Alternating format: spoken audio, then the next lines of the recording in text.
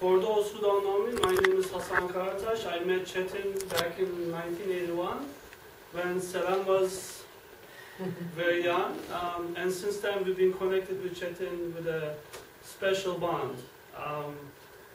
Many of you know him from business, golf, bridge, but I have a different perspective that I also wanted to talk about today. He touched so many lives, including mine. Cetin and I went to the same middle school, same high school, about 20 years apart, not around the same time, about 20 years apart. This school is called Darussafaka in Istanbul, Turkey. We call it Daçka for short. This is a special school. It was founded in 1873. It's a private boarding school, grades 5 through 12, for gifted poor children. So it provides great education for free for boys and girls who couldn't otherwise afford such an education. This is an amazing school, and because it's a boarding school, we were all together 24/7, 7 days a week. And as you can imagine, over time, we formed, long-lasting relationships. And I guess a bond or brotherhood that's really tough to explain unless you were really there.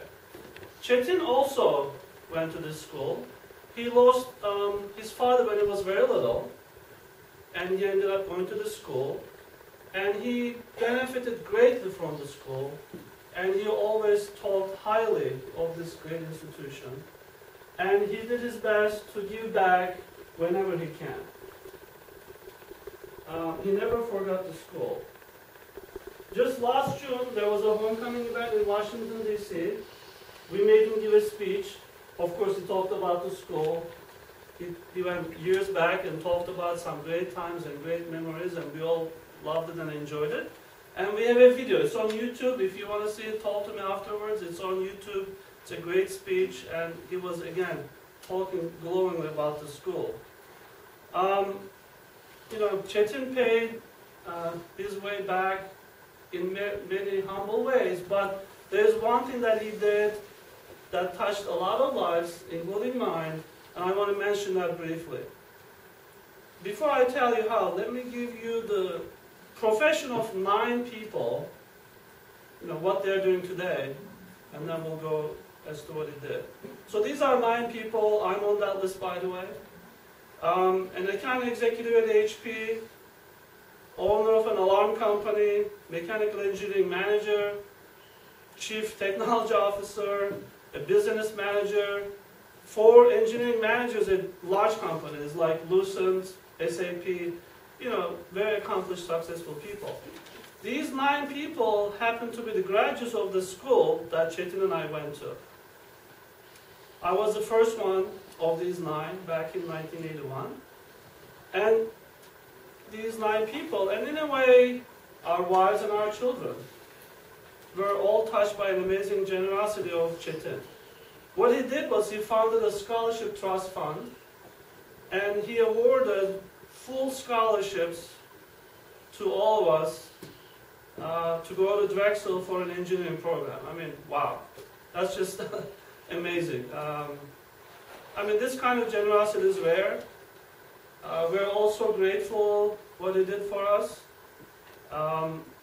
You got to understand, when we were back in school, we were all, gifted students and all that, but still, we had an uncertain future, and for someone like Cetin to come in and say, oh, by the way, you're going to go to school in the U.S. was like a heaven opening up to us. It was just an incredible situation.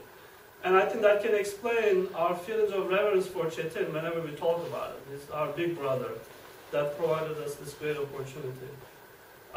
Not only he provided this amazing gift, but he was also a big brother to us. He truly cared about us.